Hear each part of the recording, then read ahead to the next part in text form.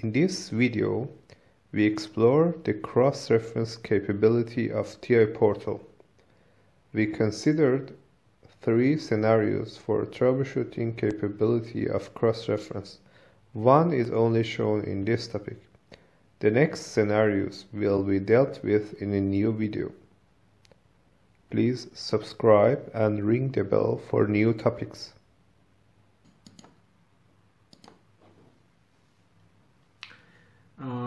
We explore this capability by checking this functionality in the program that we developed previously in this channel, traffic light program with TIA Potal. You can see the expected behavior in this program, in this demo. When we trigger the signal in one of the inputs, the traffic light sequence is starting: green, yellow, and red. And again, the sequence restarts again. Let's have a look to the program and also check the cross-reference in a normal case.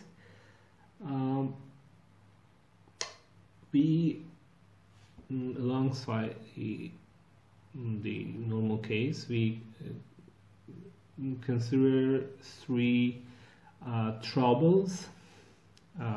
We change the normal program in the ways that some programming error or some bad behavior may be seen, and you should solve the cases by using cross-reference capability in TIA Potal. So first, let's check the program in online mode. Let's test it and see what's the elements in the program. Program the main program is inserted in OB1. It's executed cyclically. FC1 is the main program. The control FC1 contains the sequence of traffic light, the timing, and memories to detect edges, positive edges. To the governing philosophy of the traffic light control is developed in FC1. And the reason why FC2 is set aside for problems that can affect the routine of the FC1, the main part of program. I don't want to show you the program in FC2 because it may spill the beans, reveal the secrets of next section. So just focus on FC1. It's very straightforward.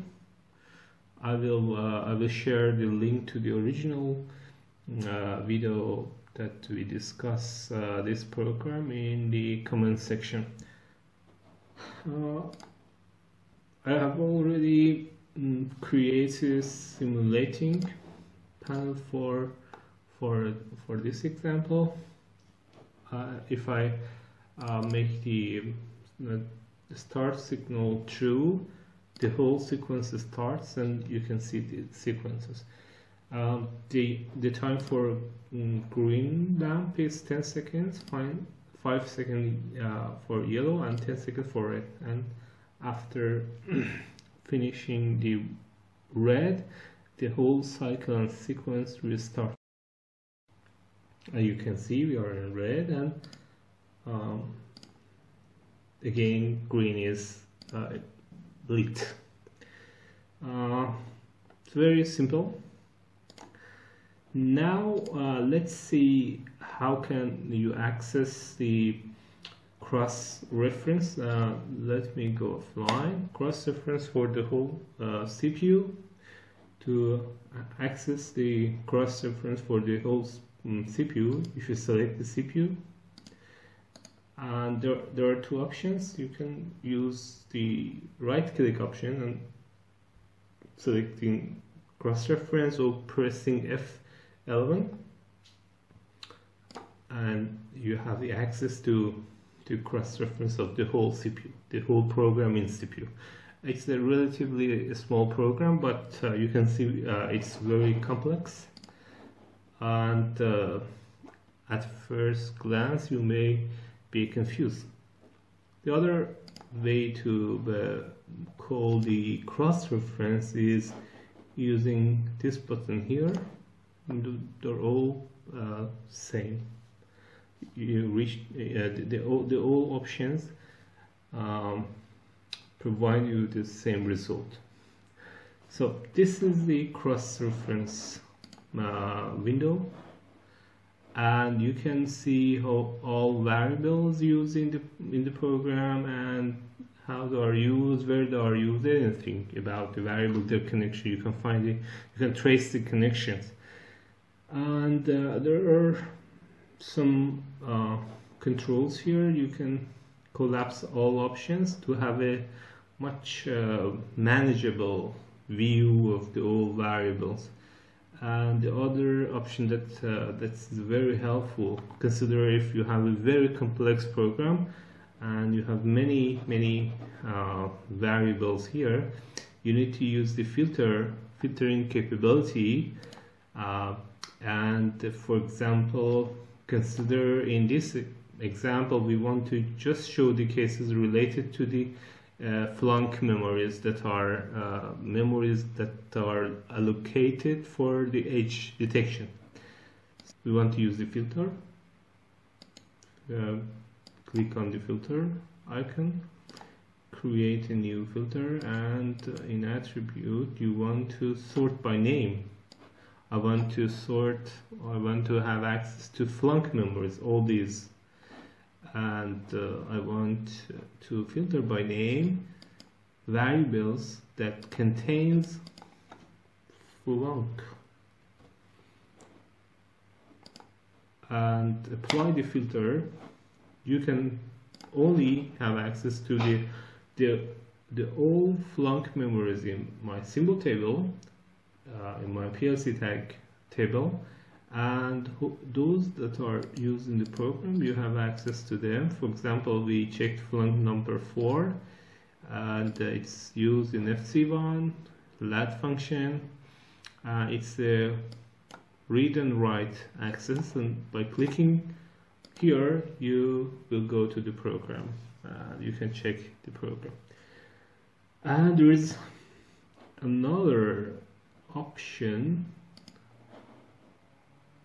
If you don't want to check the cross-reference in a central huge view, very complex view, you can trace the program, check the program in the editor. For example, I want to see, I want to trace one of the memories. I want to see where this M00, I want to see this. If I use this option, it's a fast, it's a fast way to access to the cross-reference related to this address, M00. It's used in 3 instances, 2 write options and 1 read option. Here it's very easy, and you can try another cross-reference. Both are similar. You find out how it's possible to access the cross-reference in TIA Potal. The next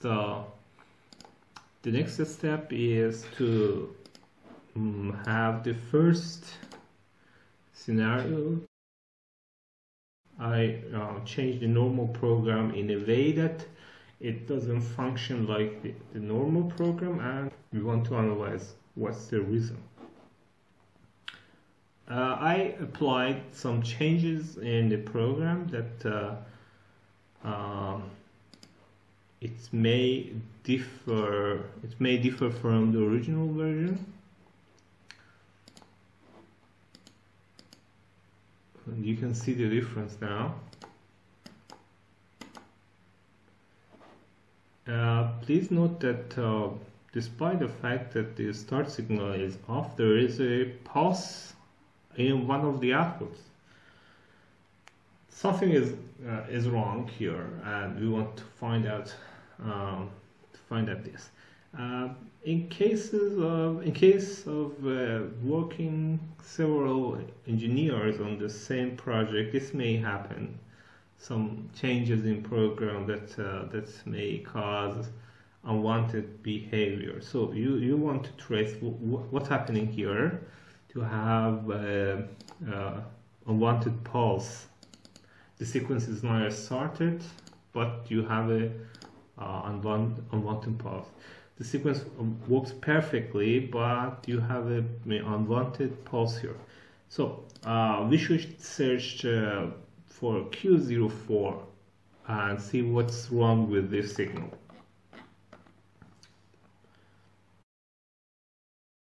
Q04 is here. So there are several options to check. We can call the short form of cross-reference. This signal has multiple write access. That's is a possible problem. Let's see what's the scenario in each cases.